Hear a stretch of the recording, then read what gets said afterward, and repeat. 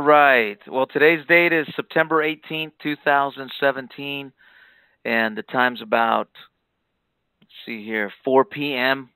California time, and I have a good friend, Tim Mccabe, on the phone. And Tim Mccabe, he just took the live challenge a couple days ago, and now he's ready to go forward and partnering up with our program. And Tim, thank you for providing this time with us. And can you please share with everybody why someone like you with so much experience selling final expense for so many years, why is it that you took the challenge?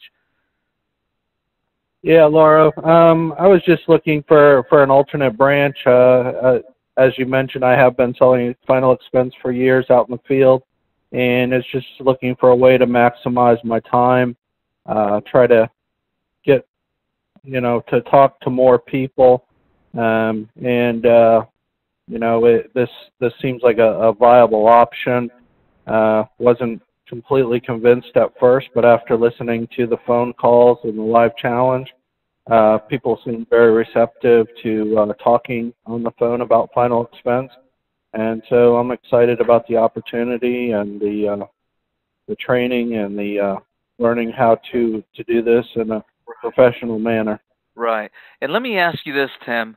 Telesales, as you know, has always been looked upon as a gimmick or something like it's cute, right? Like a toy of some sort.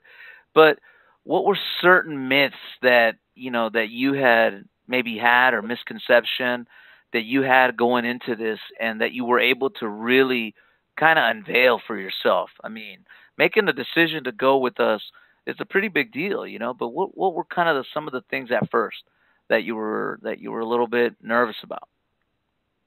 Well, the big thing is I've always heard from, people, field agents, that telesales don't stick and the persistency is not there. But as I've seen, you can have as good, if not better, persistency. Also, when I was in the field, I really didn't have a solid customer service management system and didn't have the ability to always follow up and track people down, where this, I feel, is going to give me a lot more time, a lot more ability to contact people, not just one time or twice, but multiple times. And I believe, that is a key of, making more sales by reaching people and even the same people multiple times, because you don't always get a yes the first, second, or third time. So sometimes it takes a little bit. It does. And last, Tim, who would you recommend to take a look at this opportunity, knowing ideally that you would recommend here? I'm sorry, can you hear me? Yeah. What I was asking is, who would you recommend to this opportunity or even to the live challenge? Who would that person be in your opinion? I would say this would be good for anybody who's whether they've been in the field or whether they just getting into insurance. I think this is a good opportunity to learn the business. The scripting's already there, so you have that to fall back on. For an experienced agent, it's just really the systems that y'all have in place, and the ability to get leads and have people to talk to. I've been on 3 or 4 live challenges now, and every time you or the other gentleman I did a live challenge with at first, had people to talk to. I won't say there was a sale made every time, or it's not a magic bullet, but getting to talk to somebody and at least present the product. That's huge, because sometimes, right? It's the name of the game. Yep. And you're right. Yeah. We don't sell every single lead we buy. We don't. I wish I could say we sold all of the leads we purchase, right? But it's not the case. But we do follow up on every single lead that we purchase. Why? Because we invested money and time to acquire that lead, right? And I think that's what a lot of people fail to see. Wouldn't you agree there, Tim? They fail on their Absolutely. follow-up. You Right. know, looking back over the years at how much I've spent in leads, and to be honest with you, I didn't have a great follow-up plan. I just bought the leads, tried to contact them a couple times by phone. If I couldn't get them by phone, I'd knock on their door a few times, and Right. then if I couldn't get them there, I just moved on. But Wow. you know, Yeah, I understand.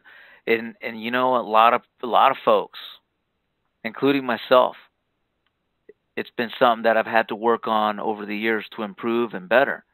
You know, like I was telling you earlier, you know, the hybrid challenge has been such a success because the agent brings all of that old inventory of leads that they know they didn't go for a second or third contact. And we show them how to capture all that business there. And it's so powerful, Tim, you know, because agents, you know, they don't have a follow-up program. And we not only show them how to use the phone, but we help them set up a strategy in place to go after all that leads that has a ton of business. Well, once again, Tim, welcome to the team. Thank you for your time and you know your point of view of the life challenge. Like I mentioned to you, we do this so we can bring on the right people. You know, we're not looking to hire anyone. You know, our model is not a MLM model as you've seen. It truly is a system based on sales and building skill. Would you agree on that? yes, definitely. And you know, there's some agents out there that can really, uh, you know, grow their skills. There's other agents that want to grow or sell insurance by recruiting through MLM models. But that's not really our business model. And I think that's something good to emphasize to people that if they decide to come and work here at Securus Telesales, it's really that work and making sales for you and your family. Now, with that said, Tim, I don't want to provide your contact information on this recording, but if anybody wanted to talk to you to confirm your witness of the challenge, would you be open to discussing it? If anybody was to contact me, would you be okay with that? Yeah, I'd be fine with that. You know, like you say, I've only witnessed the challenge so far, and you know, I'm optimistic about it. And you know, that's what the viewpoint so far I've had has just been from that of witnessing a challenge. And And that's why I yes, said if anybody was to just question what we've said here, you'd be open to it if they were to ask me. Correct? That's cool. yes, All right, good stuff. All right. Well, once again, Tim, thank you very much for that. And I know a lot of agents out there thank you as well because, you know, people are looking for a good opportunity and they're not looking to waste their time, right?